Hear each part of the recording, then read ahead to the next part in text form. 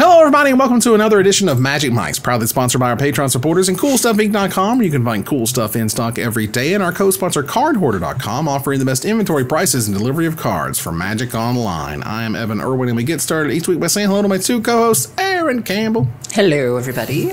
Ruben Bressler. Hey, ditto. Hey, ditto. Some exciting Pokemon chat in the pre-show. Oh, I was saying ditto to what Erin said. I don't know what you're talking about. Of course. Well, we kick it off with our first pick in the giveaway. Get your chance at a $50 gift certificate to CoolStuffInc.com by typing !raffle in the chat, but subscribe first to get 2 chances to win. And don't forget our raid at the end of the show to support a member of the community. Enter your suggestions at the end of the show to see who we might raid tonight. That's right. Let me know, because I can't keep an eye on all the things. If there's somebody that you think we should raid towards the end of our program, do let us know in the chat. Faux show.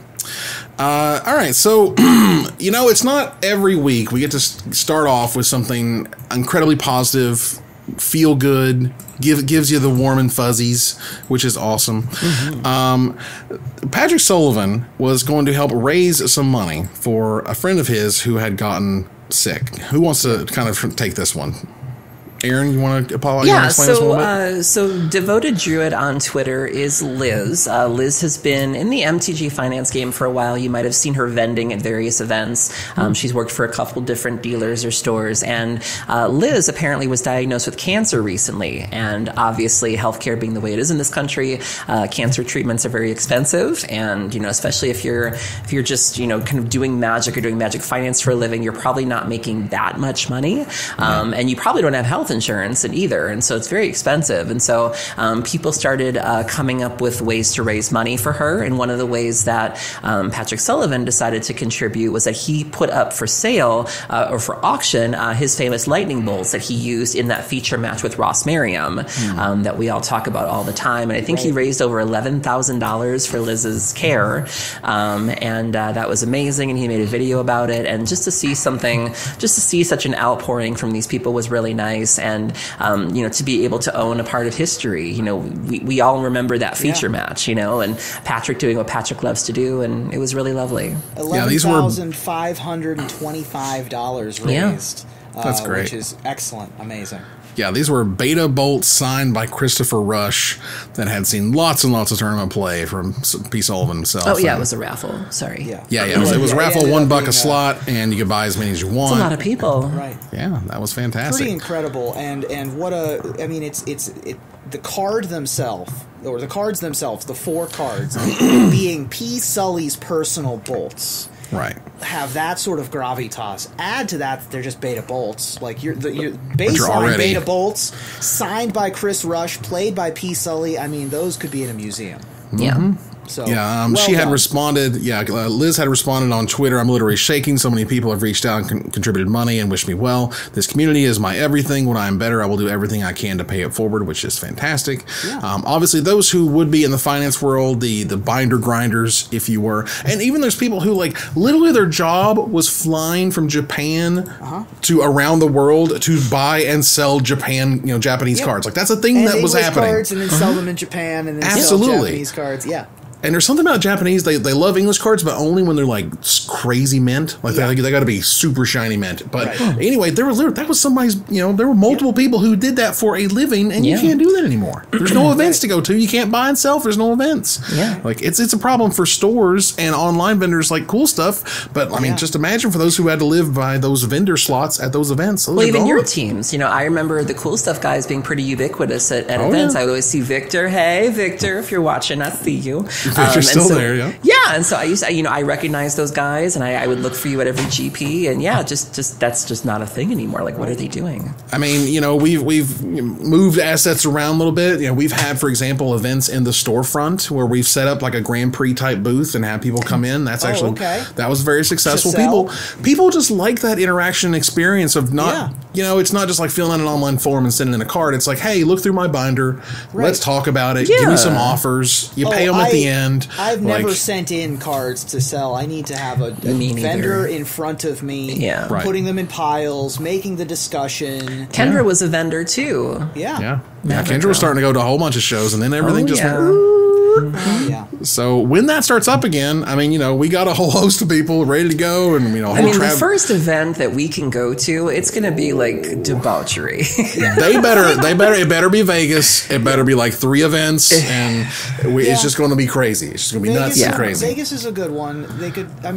So any of the convention cities, Orlando, Vegas. Orlando'd be sweet. Come on down, y'all. Let's do this. Phoenix, Nashville.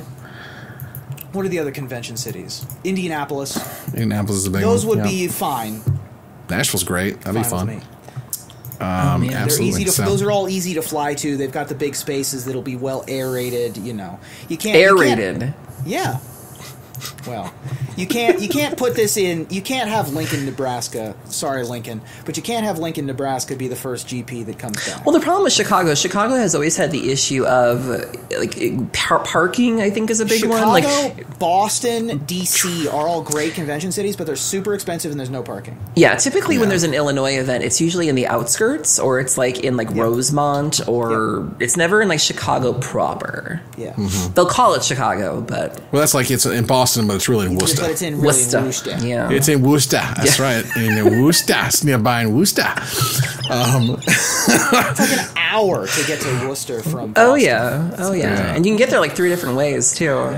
Yeah, and the idea that the organizers could get away with calling Boston, it's GP Boston, y'all, except it's 45 miles this way. All of it's this actually is to affordable. say that those people that were doing this are, just like a lot of other jobs out there.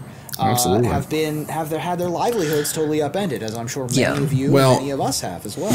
We are not done with the good news because Bloody just last night had announced a GoFundMe to fund bottom surgery, and that happened, wham, was it even 24 hours? I don't think so. It was pretty quick. Yeah, so Bloody is a popular streamer who happens to be trans, and she had made a video talking about the fact that her gender dysphoria is quite strong, and that she has had a very difficult time dealing with it, to the point that she's in therapy, she's considered taking her own life, and she needs help because, like everyday healthcare, trans healthcare is also a bit of a nightmare as well. There are very few doctors that are willing to perform the surgery, and so they can charge as much as they want to. There's really long waiting lists, and it's a feeling that not many people will ever have to go through. The idea of having your body kind of turn against you and having to live with that every minute of every day. And so it was just getting to be a bit too much for her, and it's extremely expensive. Even if you have good insurance, your insurance may not cover it. Out of pocket, you're still looking at $15,000 to $25,000, and that's including. There's a huge downtime with this as well, but she was able to rally the community together, and they were able to completely fund her GoFundMe in around 24 hours, which is quite impressive. Yeah, that was awesome. The trans community in Magic the Gathering is large. It's a higher percentage in Magic the Gathering than in the general population. It feels like to me, and perhaps that's because I've been co-hosting a show for 5 years and doing a D&D show, and one of my roommates is trans, and at this point I won't get involved in a project unless a trans person's involved, because all of my best projects have always had that voice. Well, I mean, and also for what it's worth, I mean, and Erin this week, Elliot Page showed up. Yeah, I mean, it's a really great thing to see, because when I first started doing the deck teas 6 years ago, it really did feel like it was just me. Like it was me content wise. I think there was one young lady who wrote for Star City. I think her name was Ashley. I don't remember, but and then I met Feline Longmore, had her really big weekend, and I remember the first time I met Emma, we spent hours just talking about life, because I had never really met anybody like me before. And then that was really the tipping point of Emma, and then there was Jade, and then Jade had her big finish, Jadine Comparens, and then it was Autumn Burkett, and then it was it just felt like I went from being the only one in the room to going to GPs and opens and immediately just running into people. And so it's been really great to watch that, we really are in every aspect of the game, whether it's judging, whether it's vending, whether it's design, or even just working in Wizards. You had Alexis Jansen and Ali Medwin, who's the head of Magic Online now, and just to see that we're everywhere and we're thriving, and it's really good to see.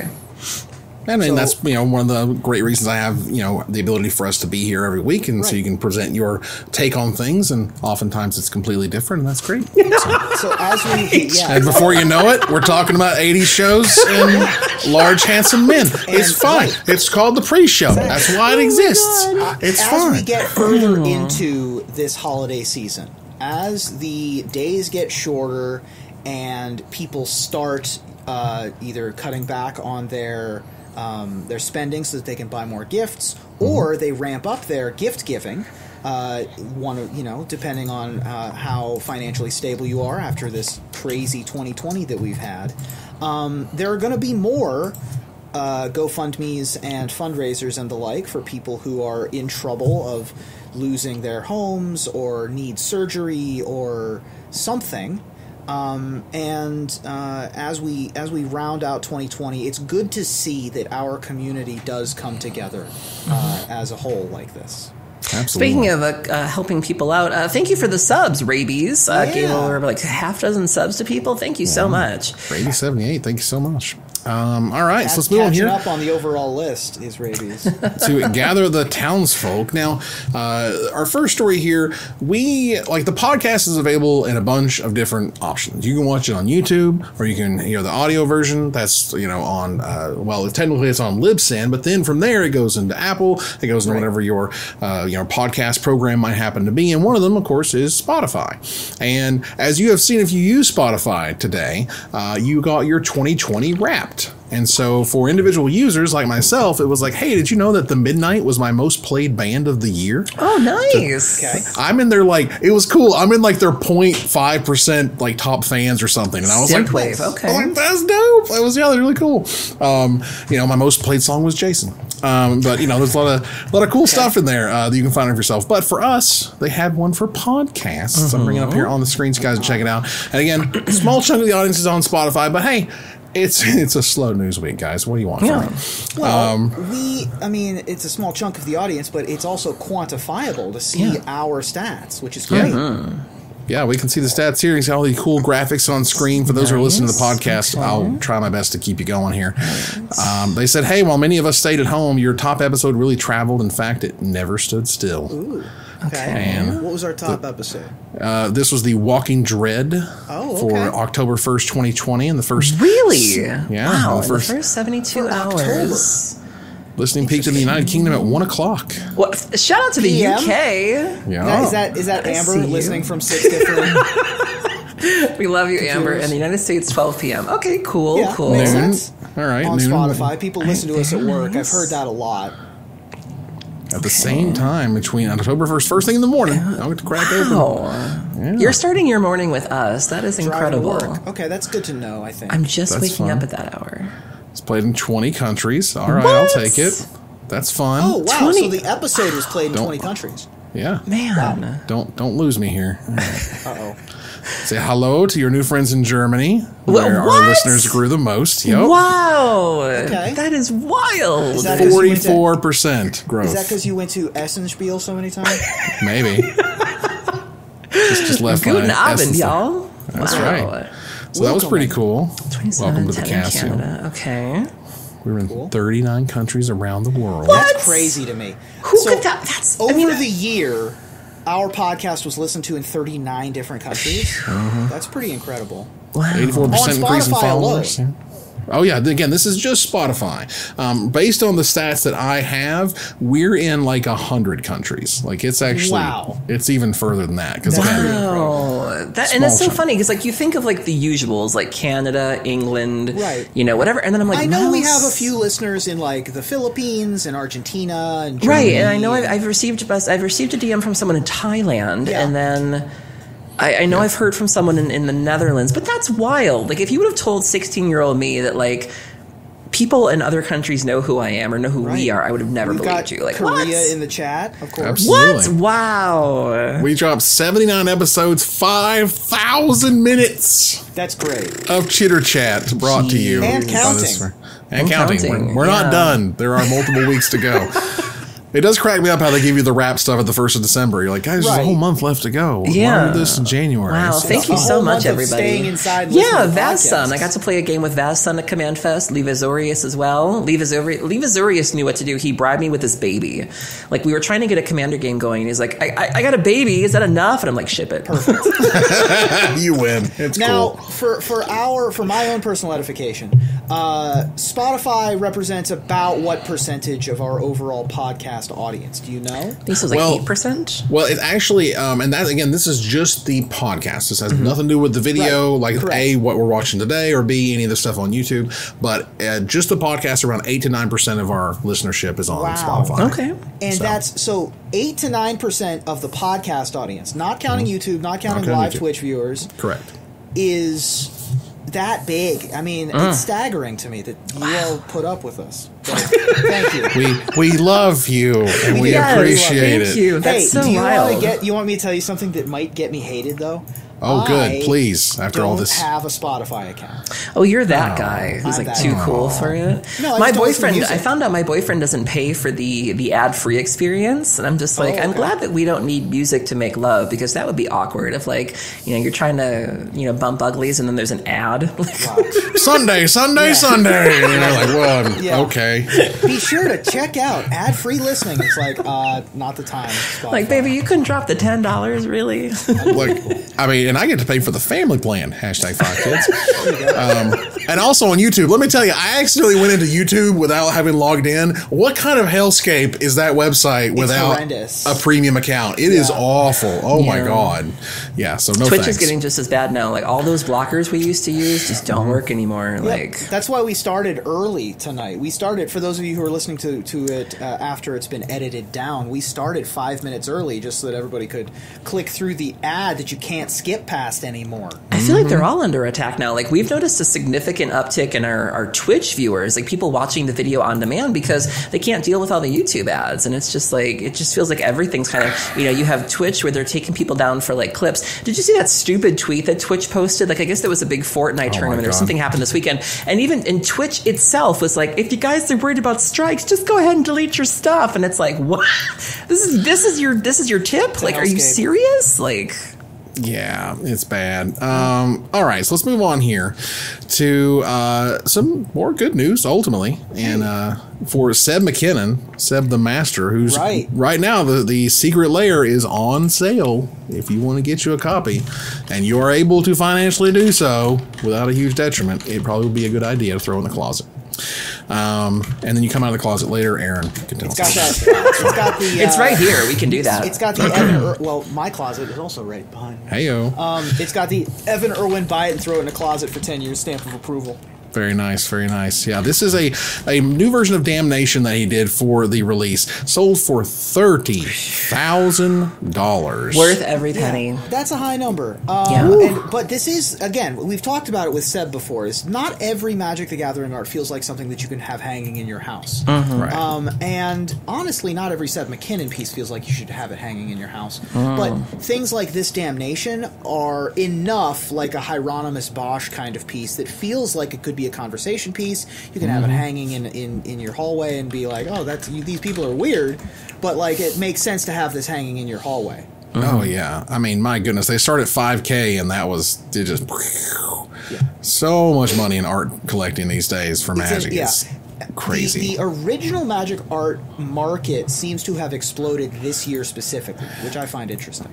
Oh, over the past year, 2 years, really, like it's done nothing but just like, I mean, even the smallest crappy little commons going for $4 to $5 grand. I mean, that just didn't happen before, the little commons that go maybe $500 to $700 or something, but not no more.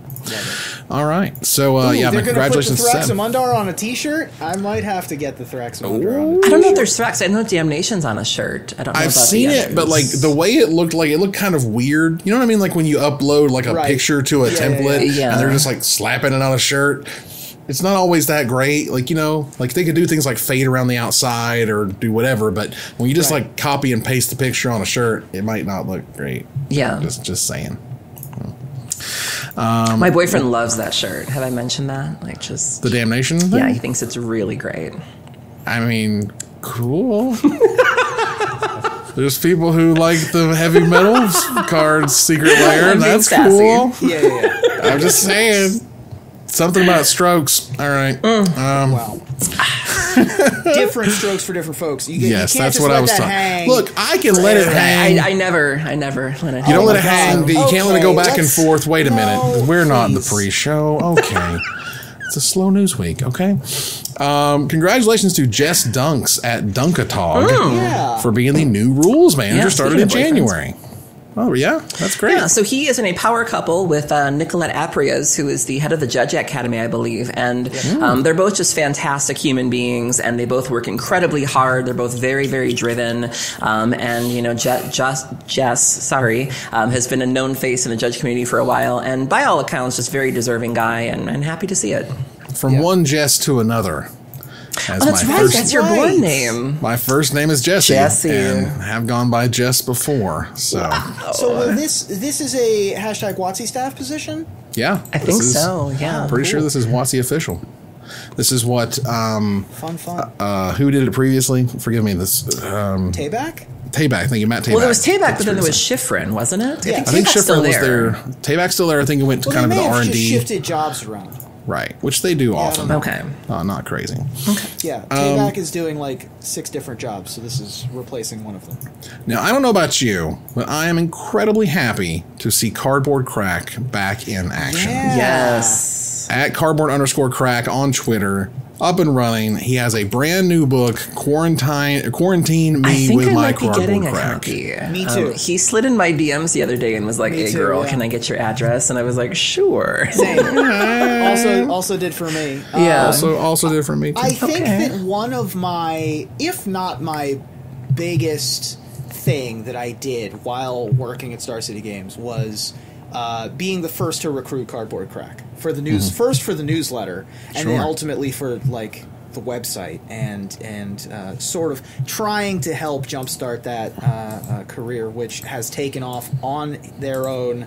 No help needed. Took a long hiatus. They did. And is back apparently, and is doing hilarious new comics that are, and some of them are heartbreaking. The one with playing Commander by yourself was upsetting to me. Did you see the one where the guy's in bed and he just goes, no, and he's like super smiling. It says blue players sleeping or blue players dreaming or whatever. So I've seen some takes on Twitter too. Like I think Allie Warfield had said something, and she was like, I missed that 10-second pause when you think your opponent passed the turn and you just stare at each other, and then that led to other people just sort of chiming in with like their mundane Magic interactions that they miss so much. Yep. Always something. Oh, man. All right. So that's awesome. Congratulations to them on the new book, and go check it out if you want. Yeah.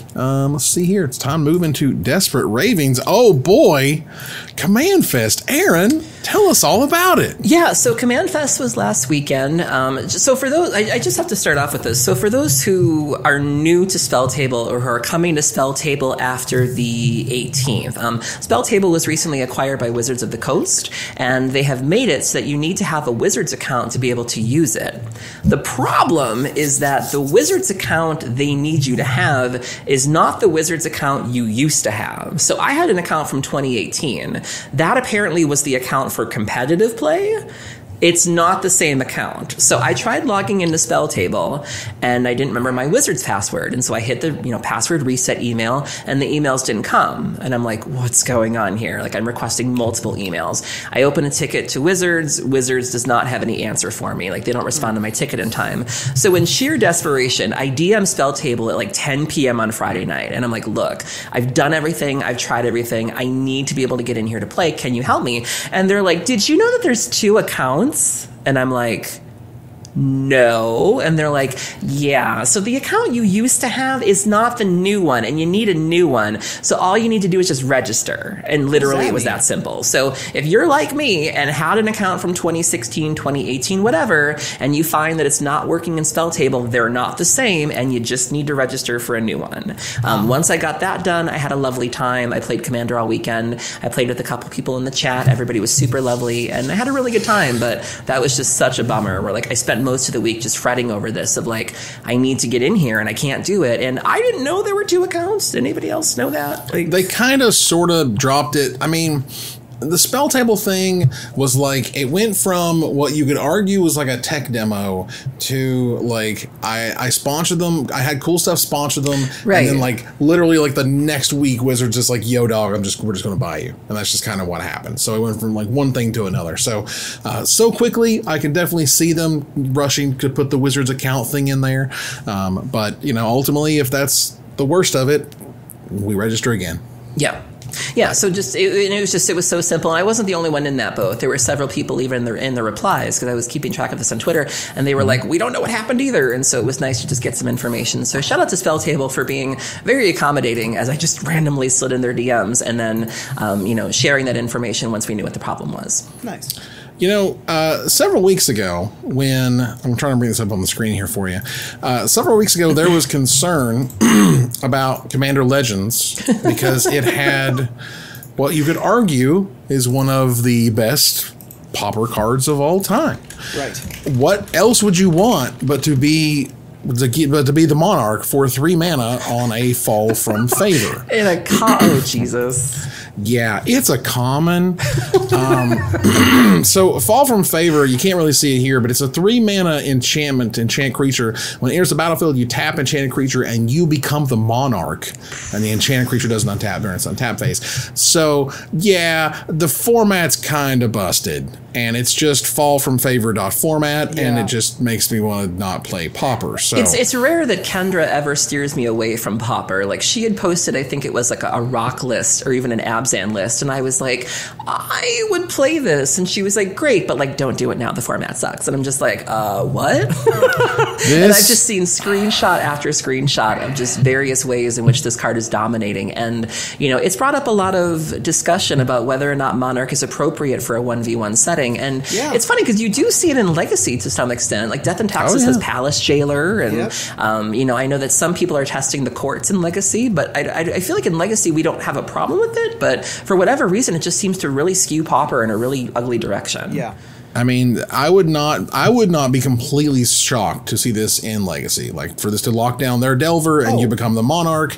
Like, maybe it's in the sideboard, you still pitch it to Force of Will, blah, blah, blah. But, like, being the Monarch in 1v1 is just... is stupid. A blowout. It's crazy. There's also... it's a 3 mana way to become the Monarch in Pauper, which there isn't another way to do. I mean, it's all minimum 4. We've already had Thorn of the Black Rose and Palace Sentinels in black and white decks respectively being used to get the Monarch, which was fair and fine and seemed balanced. Now you put it in blue, which was already quite a dominant force in the format, and you put it on a 3 mana card that also protects you from getting hit.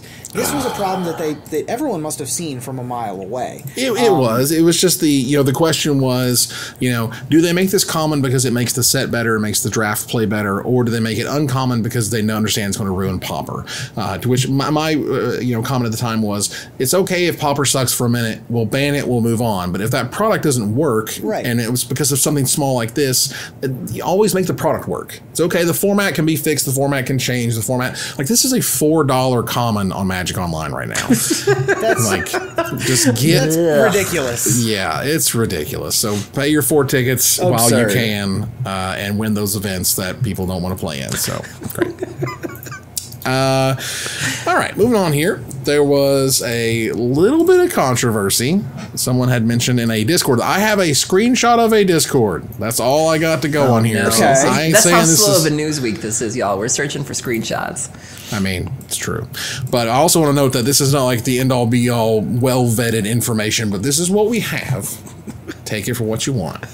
Someone said the thing they just noticed for that Judge Academy, the Judge Academy we brought up earlier, is asking for fluent judges to assist with English to Japanese translations and are paying $100 per script for 2,000 to 3,000 word scripts. The American Translators Association recommended in 2017 a minimum translation rate of 12 cents a word, which would put those translation efforts at the value of $240 to $360. So, Ruben, you being in the VO business... Right. What's and going also on here? copy editing. This is Sure. more using my editorial experience.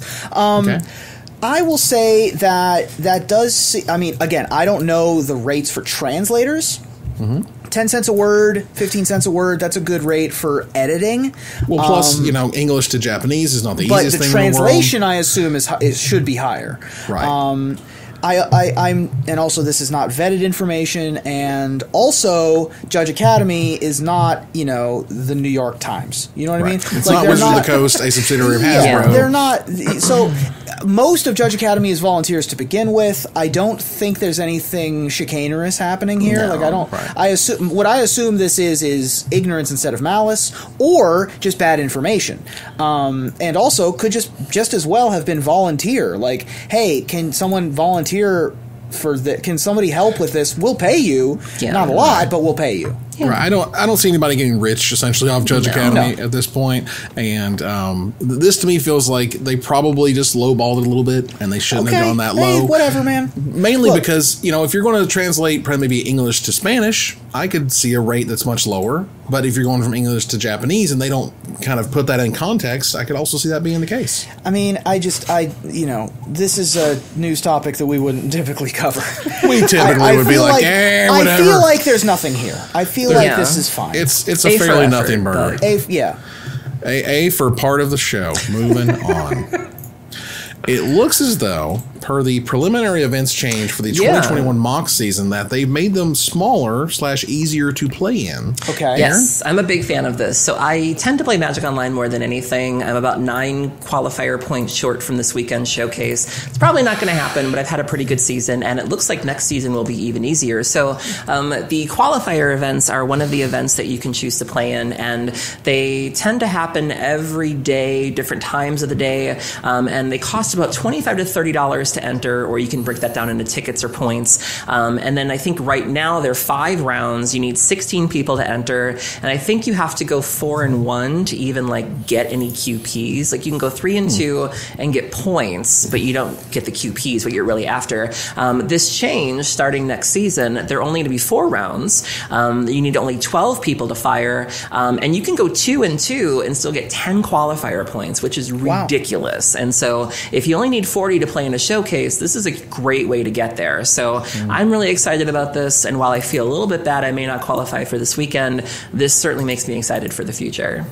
Very nice. Well, I mean, I'm making the bar a little bit lower, and good prize. The prize is a little bit flat. I'll take it. Good, better. Seems like better prize support, flatter scheduling, easier to get things to fire. Hopefully, they stick with this system for a minute if it works, because I feel like every other show we're talking about qualifiers getting changed for MTGO. But I don't think that's a bad thing. I think it shows that they're listening to feedback. I'd be more worried if they were de-evolving, or if they were constantly changing and going backwards. But I mean, I do feel like in the last year or so, they've made even more of an effort to give people what they want, and so I will take that. I think that's fine. Yeah, there's no report more that I would like to see than how much was Magic Online making on average before Magic Arena showed up, and how much is it making these days? Those would be good numbers. What was the average concurrent user base before Arena and after Arena, and how do those charts vary? Because my concern over the years was always that Arena is going to just reach an end of life portion, whatever that ends up being. Right. But if the ecosystem is so strong, that it doesn't matter. There's such an economy built in that game, they can't necessarily take it away. Well, and there's also experiences that you can only get there. I think, correct me if I'm wrong, but you can only play the Vintage Cube on Magic Online, right? Correct. Right. And then you have Legacy, you have Vintage, the Commander Legends. You couldn't do that on Arena. Yeah, Commander period is not on Arena. And so that was the thing you had to do there. And then, you have Modern. I mean, granted, you can't do Historic on Magic Online, so there is a bit of an inverse, but I do think there is enough there to keep Magic Online going. And until they show, I mean, they're doing a good job of putting some older cards on Arena, but until you give us proper Modern, at least, it's probably not going to happen. Yeah, I mean, they're trying, but just the other day I crafted my 4 Wrath of Gods, so yeah, we did it. Perfect. Yay. I'll have them forever. Just in the nick of time. Oh man, being able to play Teferi, Hero Dominaria again, that card is not fair. It's not even close. Jeez. Gross. All right. Let's see here. Here's a random thing we can talk about this week. Ethan Fleischer, one of the WotC R&D guys, one of the designers. Yeah, he's fantastic. He went through and kind of did a random card of the day thing. He's still doing one. Yeah, it's an ongoing thread. Yeah, and every day he does one of those. And it was funny that on day 45... he came up with Yavimaya Dryad. This is the Time Spiral Uncommon. Yeah, this was a cool fact. Yeah, for those who don't know, it's 2 green and generic mana for a 2/1 Uncommon Dryad. It has Forest Walk. Remember when people had Forest Walk? Creatures had Forest Walk? When Yavimaya Dryad comes into play or enters the battlefield, you may search your library for a forest card and put it into play tapped under target player's control. If you do, shuffle your library. Target player's control, meaning you could give it to your opponent to have an unblockable 2/1. I mean, that's a good catch. Right. That's why it was, and also 2-headed giant. But yeah, but that was the sick. The tech was giving them the forest, right? I mean, super late game. You've each got 10 lands in play. You'll give it to your opponent. Earlier, like turn 3, you'll take the ramp. Right, and for those who don't know, for those illustrating the cards, they give them a style guide for whatever plane they happen to be on. They say, hey, this is what it looks like, this is what the characters look like, this is what they dress in, this is what the weather is, and all this other stuff. And they said, look, Dominaria at this point was to be a post-apocalyptic wasteland. Time Spiral is where everything sucks on Dominaria. It's terrible. And they said, no leaves... 0 leaves should appear in any art, but Rebecca Gay just couldn't help herself. Yeah. So Yavimaya Dryad. She's Rebecca Gay, and she was Rebecca Gay. I know that's what you want, but this is what I'm going to do. But also, it's a Dryad. It has Forest Walk. I'm giving you leaves. There's some really neat facts in this thread, though. So if you want to know more about cards like Solemn Simulacrum, Cedar Jabari, this is a really great thread, and Ethan's just a good human being. Yeah, I mean, there's nothing I like more than reading how the sausage is made when it comes to Magic cards. Right. They feel like, if anything, over the years, as I've seen this literally evolve, Wizards has gone more and more from don't tell them anything, don't even tell them what the mechanics might have been or what the mechanics might have even hinted at, to 2 videos in a row now. Gavin Verhey's here's 2 mechanics we didn't use. Here's playtest cards. Yeah, here's playtest cards and mechanics we didn't use. Whatever. I think Ethan's also responsible for Containment Priest too. I made a tweet one day where I was like, anybody responsible for Containment Priest deserves a lifetime of warm Jello, and Ethan was like. It might have been. I think it was it's a collective effort, right? But it's great to see Wizards just being sort of very open about it. You could keep that secret, but it's kind of cooler just to talk to us about it. Everybody kind of gets. But then there's the cards they don't talk about. I want to know more about Oko and Hogak, and how did you think those cards were okay? Well, they've been pretty tight-lipped about those. I mean, talk about mechanics we didn't use or taking responsibility for ridiculous design mistakes. Right. That's you're going to get more on YouTube every day. They're very clever about what they'll be transparent about. They'll tell you what Cedar Jabari was. Remember that card? But they'll never tell you how Uro went wrong. Well, and let me tell you another secret. They can't use, these. There was going to be a lot of expensive cards in this upcoming set, but there's going to be a lot of exciting cards. Right. That's the key word. Is exciting. That typically means expensive, doesn't it? It means expensive. Yeah. They're there's some exciting cards at Mythic. Yeah, that means they're $100 bills. That's what it means. All right. There was a fun thread on Reddit. I guess fun in many ways, but there was an interesting thread on Reddit about how Magic products use too much packaging. Yeah. There's a lot of packaging going on. There is a lot. For Commander decks in particular, or even some other stuff. I mean, the Secret Lair fetch lands with the giant chunk of foam and is this big for no good reason. You don't have the VIP edition packs, for example.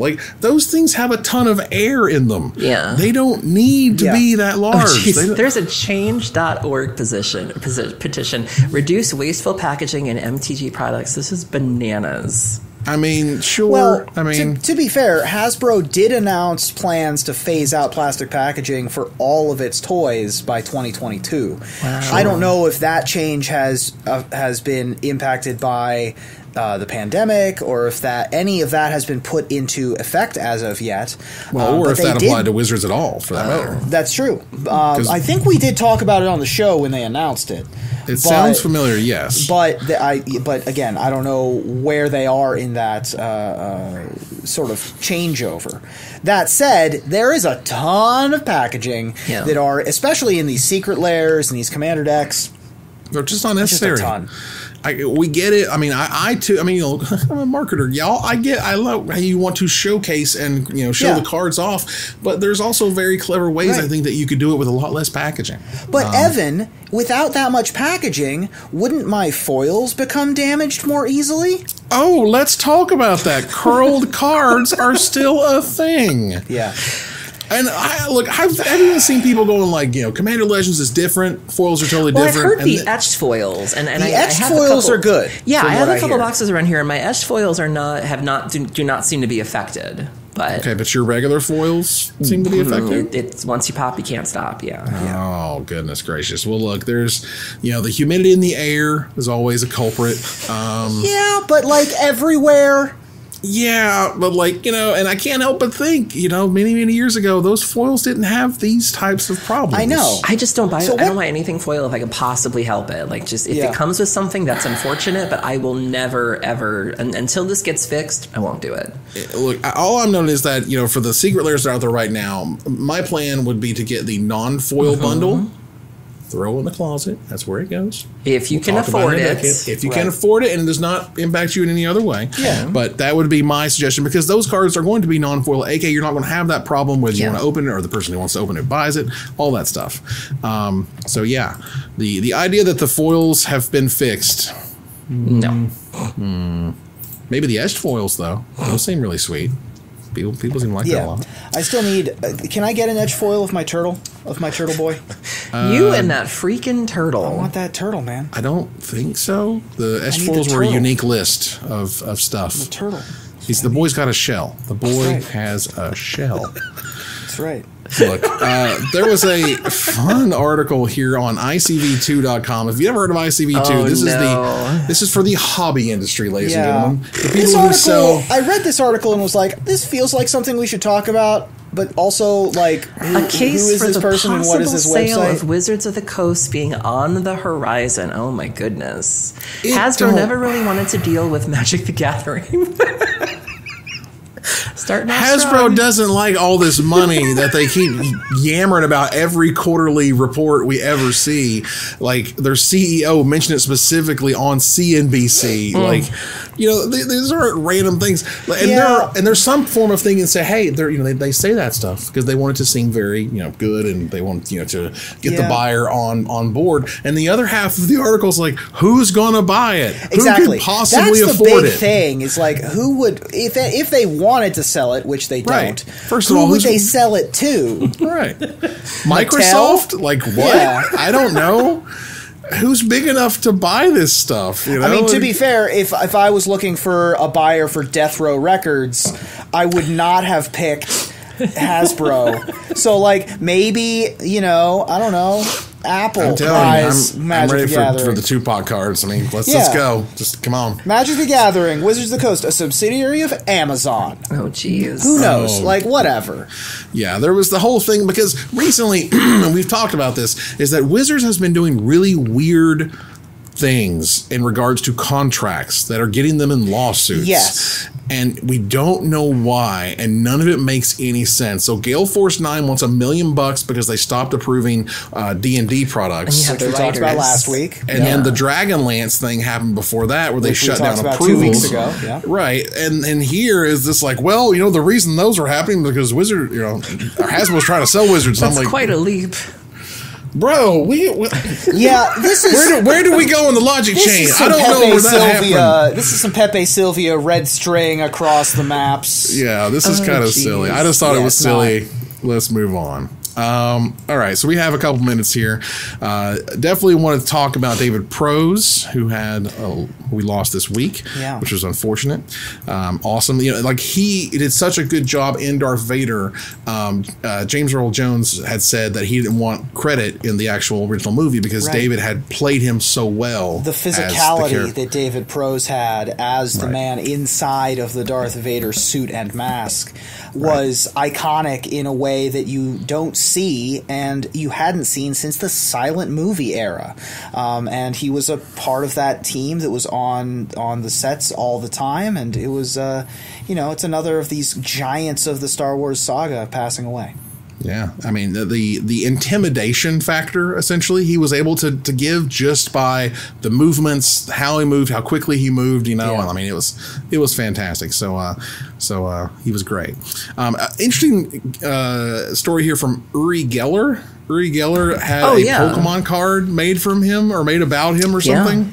Someone who knows Pokemon talked to me about this. Yeah, so Uri Geller was a famous psychic, known for bending spoons, and he apparently had sued them and said that he felt like Kadabra was using his image, and if I understood it correctly, you couldn't print Kadabra on the cards for 20 years. Yeah, because Kadabra had a spoon. Right, and then just recently he posted a tweet out of nowhere and was like, "I was wrong, you can do it," but some people said he's opening a museum and that he might be doing it for press. It sounds really messy. I mean, anything to get the press, right? I guess. This guy's just a jerk. I mean, he's just like a pompous. He's a TV psychic. You can't whatever, man. Well, he sued Nintendo in 2000 and asked that Kadabra no longer be put on Pokemon cards. The Pokemon Company has honored the request all of these years, but he kept hearing about it, and he said Kadabra was originally called Ungeller in Japan. That makes way more sense, right? Which is of very why close to his Uri name. Geller would not be happy about it. Right, all those things. It was clearly him essentially, or meant to be a send up to him. So, but that has he's given him permission now. That's great. I hope they make more of those cards. Go nuts. Whatever, man. Pokemon's done nothing but explode this year, so that's fun. Yeah. If your job is TV psychic, I have no pity for you.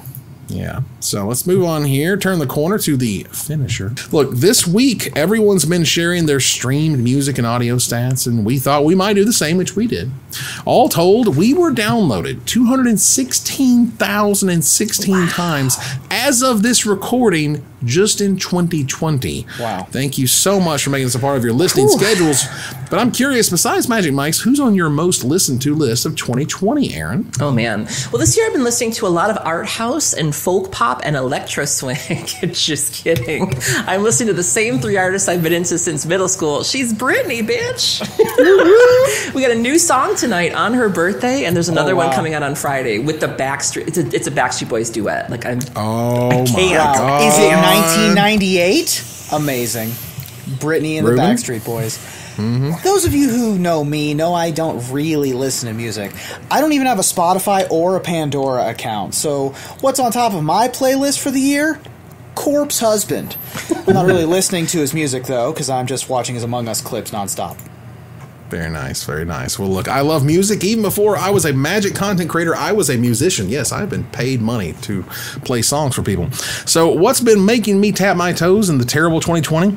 Megan Thee Stallion. Yeah. Because I'm savage, classy, bougie, ratchet. Yep. Perfect. Oh my God. I've had Don't Stop on repeat for weeks. That Young Thug verse just takes me out every single time. It's so good. That's great. And that ends another live episode of Magic Mike's. Thanks for joining us here to discuss all things Magic. Thank you, Erin. Thank you for having me. Thank you, Ruben. Thank you. So move here to our final slide. Let's see if I can find it here. Very nice. I want to thank our sponsor, CoolStuffInc.com, our co-sponsor, CardHoarder.com, my co-hosts, Erin Campbell and Ruben Bressler. You guys for watching or listening. I hope you support us at Patreon.com/MagicMikes. Please follow, tweet, favorite, share, subscribe to everything social that tells people we exist. Catch us online on our Discord, twitch.tv at Magic Mikes, on Twitter at Magic Mikes Cast, our Magic Mikes subreddit, and like the Magic Mikes page on Facebook. Or join us here next week, same time, same place, for another episode of Magic Mikes. Good night, everybody.